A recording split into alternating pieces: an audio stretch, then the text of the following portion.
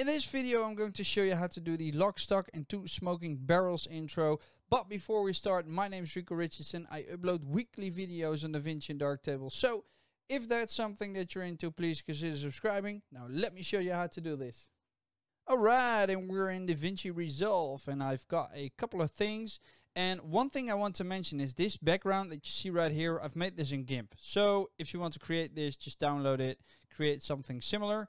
I've got some stock clips, so I've got this Fusion clip. It's a PNG file, or actually this one. I've downloaded that one from Pexels. Same goes for this video file. I'll put links in the description down below. Now, this is built out of a couple of bricks. Let's call them bricks. So we've got a text brick, which is this one. And if you want to see it for yourself, which layer is what, because right now you can't, all you got to do is press this symbol, and then you will be able to see which is what. So we've got a text block. Then we've got the Fusion clip, which is this lady with the thing around her. Then we've got this PNG one. We've got the background one. And then we've got the original source file. So what I'm going to do is I'm going to create a new timeline for you. And in this timeline, I'm going to drag this clip. There you go. I'm going to shorten it. And now we're going to work with this. Now let's find the spot where she points her finger, which is right over here.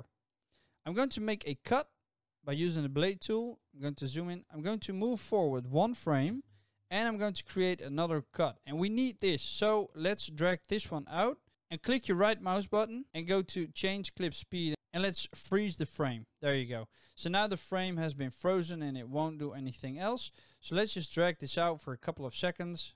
And in this case, I decided to create 6 seconds of a freeze frame. Now let me show you how this looks. So I'm going to play back the clip. So now we're freezing the frame. It's still frozen, but we need this time for all the effects. And now it's going back. So the first step has been done. Let's select this clip. Let's hit Alt. Let's duplicate it. Now we've got 2 layers of this clip. And that's what we need to work with. The first thing is going to the color page. And this is going to be an enormous time-consuming thing. I'm going to get rid of the timeline. There you go. Because we need to mask her in the table out. Now, go to this button right here, which is the window button. Click on the pen tool, and we are going to zoom in, and let's start drawing. And I think you will get the point, because we need to draw all around her throughout the entire image. I'm going to speed up the process. And then when you're at the end, just click the first one to lock it down. And now you see that we've got a mask. There's one more thing. Right mouse button, add alpha output, drag this line towards there. And that's all you gotta do for here. Because this means that we've created a mask around her. Now let's go back to the edit tab. And you won't see a difference. And the simple reason for that is because we have the same background here. If I deselect it, then the mask is starting to appear. So let's activate it back. Now what we're going to do is right mouse button, new Fusion clip. And we're going to edit this in Fusion. And in the Fusion tab, we have a media in and we have a media out. And the media out is being shown here and the media in will be shown there. So there's 2 things I want to add. The first one, make sure you select the media in. The first one is a background node. And now we need to change the background node. So let's select the background and let's click on this little symbol right here, which is the polygon. That will make sure that we're going to create a mask. Now guess what we need to do? We need to do the same thing we did a minute ago, which is draw the mask again. So I'm going to fast forward that again and I'll see you in a minute. And once you've done that, this is the result that you'll get. We want to change that, so let's just click solid so that it's deselected or unchecked. And now let's change the border width. The higher we go, the bigger the border goes. So in this case, I want to advise you all to just go to 0.006. It's a very thin and small line, but you'll definitely see it. So let's click on the background node and you see that right now we have a black line around our character. I don't want it to be black. So let's just click the color one and let's select red and let's click OK. And now we've got a red outline around our character.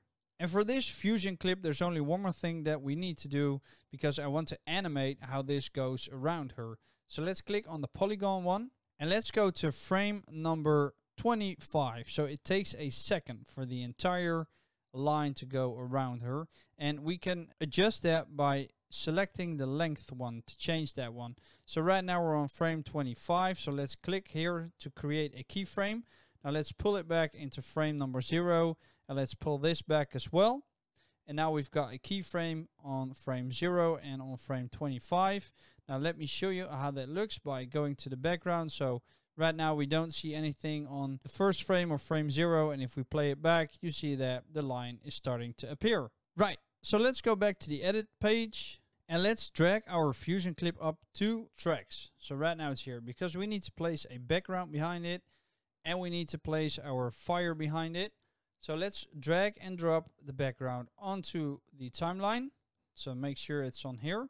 And then I'm going to shorten it down. So right now we have the background, so we don't see the one she was in anymore. And I want to animate this as well. Now remember, the line takes 1 second to go over the character. And I want to do the same thing for the background. So let's go to the start of the background. And let's go to cropping. And let's crop it out just entirely. And I'm going to create a keyframe. Now let's go forward 1 second. And let's drag this backwards again. So it's set to 0. So it automatically creates a keyframe. And now the background is animated as well. Because here you have a preview.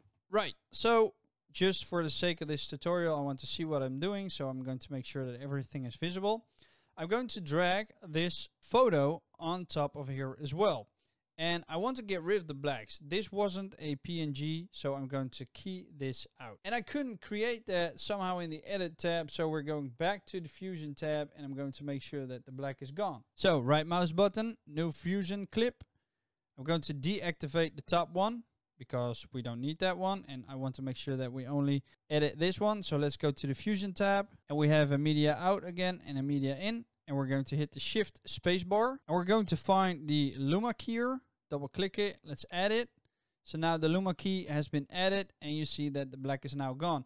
Let's change the filter from fast Gaussian to box, because if we don't, we will still see some blacks. And I want to make sure that the contrast is a little bit stronger. There you go. And that's all we need to do right here. So let's go back to the edit tab, and you see that now we have our fiery image. And if I bring back the lady, you see that this is what we have right now. So about this background one, let's just change the position. So I'm just going to make sure that it's somewhere around here, because we're going to place some text over it. So now you need to make sure that you're on titles in the effects library. So if you don't have it, just click here. And then let's use this one. You've got 2. This is the ordinary one, which you can't change a lot in. And this is the Fusion text one. So I'm going to drag that one on top of everything. And because this looks like a very powerful woman who is the boss and who is in charge, and everything on Netflix is in Spanish right now, we're going to call her La Jefa. So if you want to just change the font into whatever you like, and for this tutorial, I really liked the ink free effect because it looks like it's been written out. I'm going to make sure that I change the size a little bit. There you go. And I want to angle this or pitch it or yaw it. So let's go to settings. And here you have the yaw option. So let's just yaw it a little bit. And I'm going to change the position again. This is the exact same reason why I said we need to change how the fire looks as well. So let's change that position a little bit. That looks good enough for this tutorial. If you want to, you can customize this. So right now it's very hard to read it. And the great thing about this text effect is that we can go back to title and then scroll back up, and we've got some options. And in this case, you've got transform and shading, and we're going to use the shading one. The first one, that's the text element. And if we go to number 2, which is the red outline, and we enable it, we see that we now have a red outline, and that reads a lot better. And that's the basis of this effect. So let's finish this one up. To finish this, you can add an explosion sound for this fire to appear. And I want to make sure that this becomes bigger. Let's do that one first. Let's go to the first frame of everything. And to know what we're working with, we can change the name by just clicking here and then changing the name. And another thing that you can do is just click this box, and that will show you which is what. So we've got the text effect over here. We've got the woman over here. We've got the fire over here. Then we've got the background, which we don't see right now because it's been animated. And then we've got our original file. So in this case, I want to make sure that this blows up a little bit, and I want her to become bigger in 8 frames. So let's just go to zoom, create a keyframe here, the original file. Let's click a keyframe on her as well. I want to create a keyframe for the fire because I want it to appear after 8 seconds. So we're going to bring that to 0, create a keyframe for that as well. For the text effect, and this is why we're going to use this one, I want to make sure that we can write it on. There's a line for that over here, write on, which is basically a way to have this appear on screen while it's animated. I'm going to drag this one down. Now the text is gone, and I'm going to create a keyframe. Now let's go forward 8 frames, and let's have the text appear. So I'm going to drag this one. Let's make sure that this is set to what I like is 1.25. And you see something went wrong, but don't worry, we'll fix that in a minute. I want the fire to appear, so I'm going to bring this to 1. The background is still being animated, and we've got the original file, which needs to be 1.25 as well. And now everything is being animated, and I want to do the same thing on the opposite side. Let's go to the end of this one, go back 8 frames, and just click the keyframes. So the write on one, and then in this case, I want to click the transform one. For the fire as well, the zoom one. And then for the background, I'm going to make sure that we've got a keyframe on the crop right. For the original file, we need a keyframe for the zoom one. And then we're going to the end, and we're going to bring this back. So 0, so everything back to default. So the crop right, there you go, because we want to get rid of that one. Then the fire one, I want that to be 0 again. Then we've got her, which I want to be 1 again. You see that the keyframe is automatically being created. And for the text one, I want to make sure that it's been written off again. Now there's one thing, we can keep it like this, but if we go to the 0308 marker and we select the text and we select the fire, both of them, and we just drag them out a little bit. Because if we drag them out, I think that will look better because the background will be shown completely. But that means that we need to make sure that the keyframes we made at the end of this needs to be moved in front of here. So I'm just going to cut this off. I'm going to cut it off here as well. Going to delete those. I'm just going to repeat the 2 steps for this one. So go back 8 frames, create a keyframe. Same goes here. And in this case, it's for the zoom. And we're going to the end of this one. And I'm going to make sure that this is 0. I'm going to make sure that this is written off. Now let's play everything. I'm going to make sure that I cut this off, the bits, and let me show you how this looks.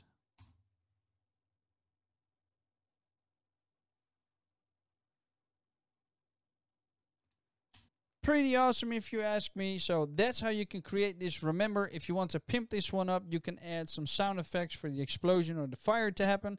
I hope this was helpful. I hope you like this effect. It's from the Lock, Stock, and 2 Smoking Barrels film. It's the first film I saw that used this effect. If you want to see more of me, please click that playlist over there. And if you haven't subscribed already, you can do so by clicking that button down there. And for this week, there's only one more thing left for me to say, which is make love to the like button. And until next time, doei!